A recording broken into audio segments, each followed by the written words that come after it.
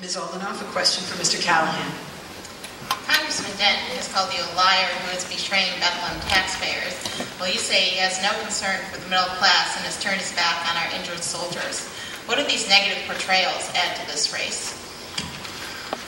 Look, I'm proud of my record as mayor. I think my record is very clear, whether it's on job creation and driving $2 billion of economic investment in the time that I've been mayor that's resulted in more than 5,000 new jobs in the city, and whether it's reducing $60 million of debt in the time that I've been mayor, balancing budgets and cutting government waste. That's my record. I'm proud of it. We're in a campaign. We're going to compare each other's records.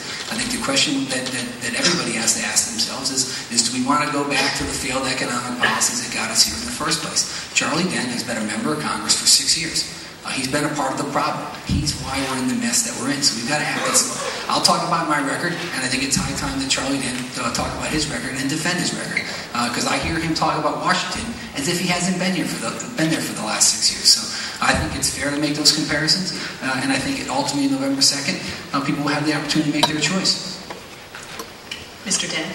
Sure. Well, when it comes to accountability, John Callahan takes no accountability for anything that goes on in Bethlehem. An $8.5 million deficit, an administration that doesn't pay its bills, budgets that are patchworks of one-time revenues that pay for recurring expenditures, money's moved illegally. These are the findings of their independent auditors, and he won't even admit it. You know, the big refrain in Bethlehem is, where's the mayor?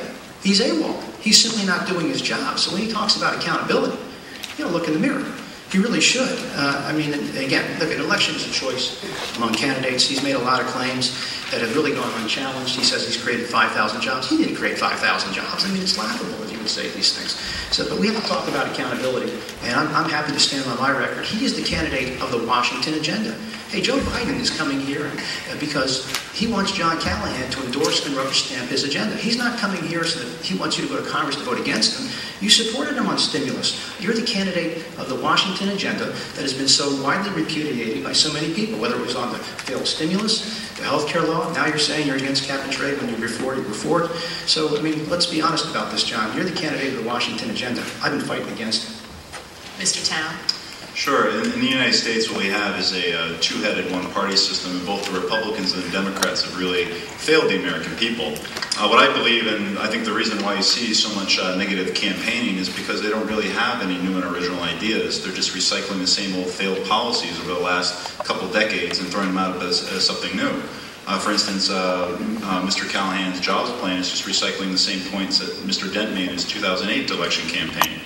And I think that it's time for new ideas. One of the ideas that I have to deliver accountability and transparency is called our open office. And the way our open office will work is anytime any resident in the area would like to comment on any House floor bill, they can do so either by phone, by mail, or online. I'll read through it. It'll be open and transparent to the public. And then what I'll do afterwards, I'll tell you not just why I voted on, not just how I voted on every single bill, but also why I voted. So that way you always have a record, and if you ever disagree, you'll be able to go back and say, you know, Jake, I disagree with you on this. And this is something you have not seen from Mr. Dent in his 20-year political career, and you're not going to see it from Mr. Callahan as well. Thank you.